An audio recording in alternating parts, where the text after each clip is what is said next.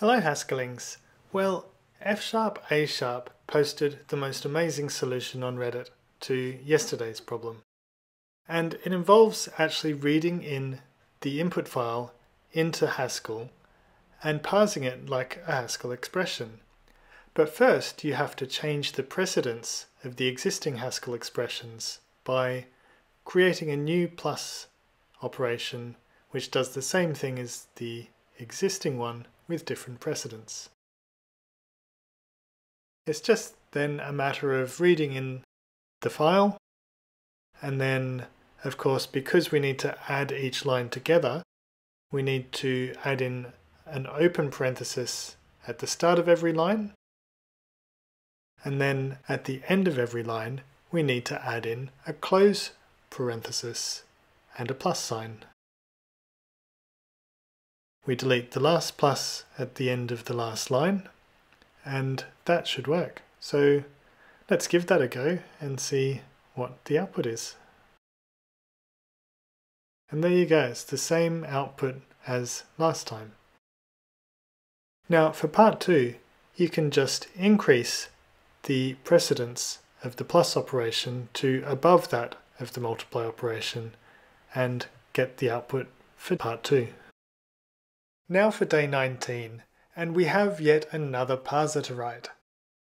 The input is in 2 sections, so we're going to use our interactG function from day 6 to split that up. Let's have a quick look at it, and then we'll pattern match in the f function to grab out the rules and the strings. We're going to need to parse each rule separately, and then somehow combine these. So let's start with the rule parser, which will map over our rule strings.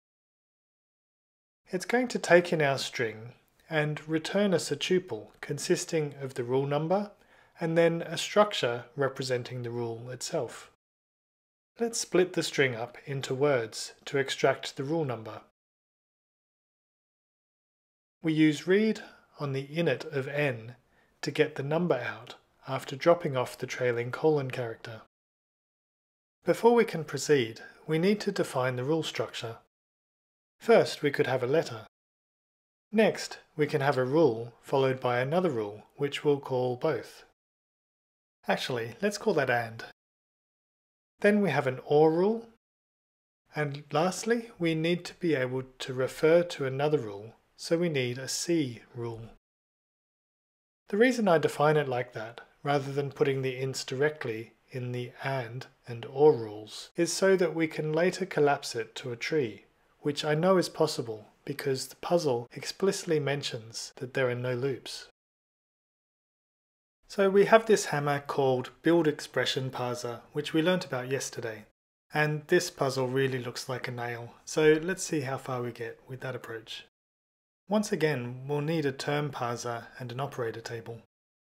The terms will be our letters and rule numbers, so we can use our integer parser for the rule number and either the between parser combinator or these neat applicative operators to parse the quoted letter. We have to extract a rule from these, so we use fmap on the respective constructors to do that. Unfortunately, this time we can't just remove all the spaces, so we need to deal with them. We can do this by simply eating up any trailing spaces on every parser. We don't eat up leading spaces because then each parser would start the same, which leads to a lot of backtracking. So the operations we'll need are the AND and OR ones. The AND one will just eat up space and return the AND constructor. And at a lower precedence, the OR parser will parse a pipe character and again any trailing whitespace. It then yields the OR constructor. Okay, let's see if we can actually have a look at our rules. And we still need to actually run our parser, so we can do that for now just over unwords of x's prime. We also need to import text parsec expr. And parse returns an either value, so let's grab that out of there and then pattern match on the right constructor, which will then just crash when we get a parser error. But that looks good, so let's create a map out of our list of tuples.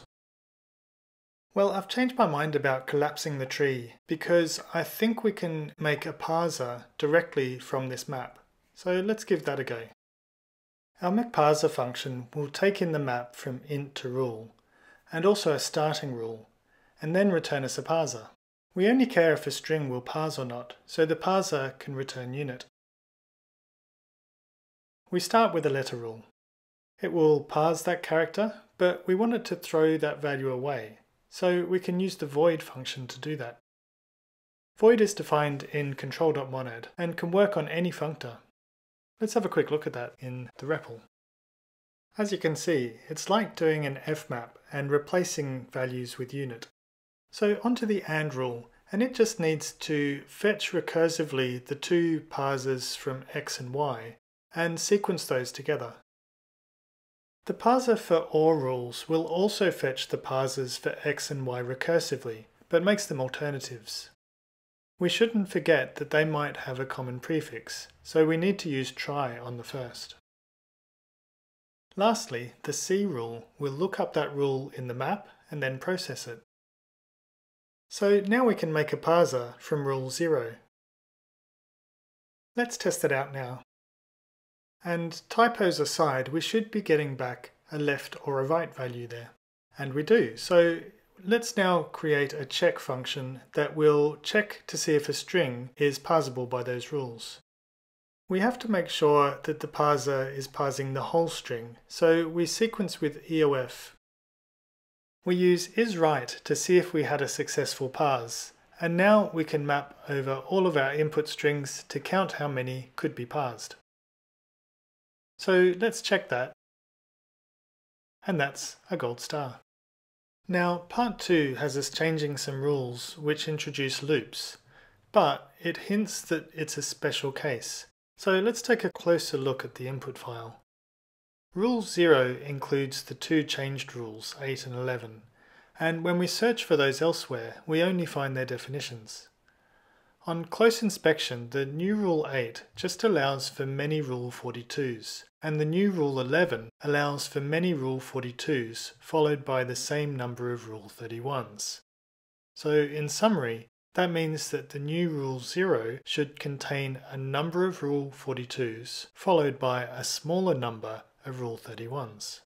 We create parsers for rule 42 and 31 in the same way we did for rule 0. Then we can make a parser do block to sequence many 42s and many 31s. Even though our parsers just return unit, many1 will still give us back a list of them, so we can still count them to make sure we have strictly more 42s than 31s. If so, then we return unit to indicate a successful parse, and otherwise use fail. We're not quite done yet, because if 42 can parse a prefix of 31, then it might consume input that it shouldn't. So we again need to use try here to roll back the input if that's the case. Okay, nice, let's check that. Just 12 gold stars to go. Happy Haskelling!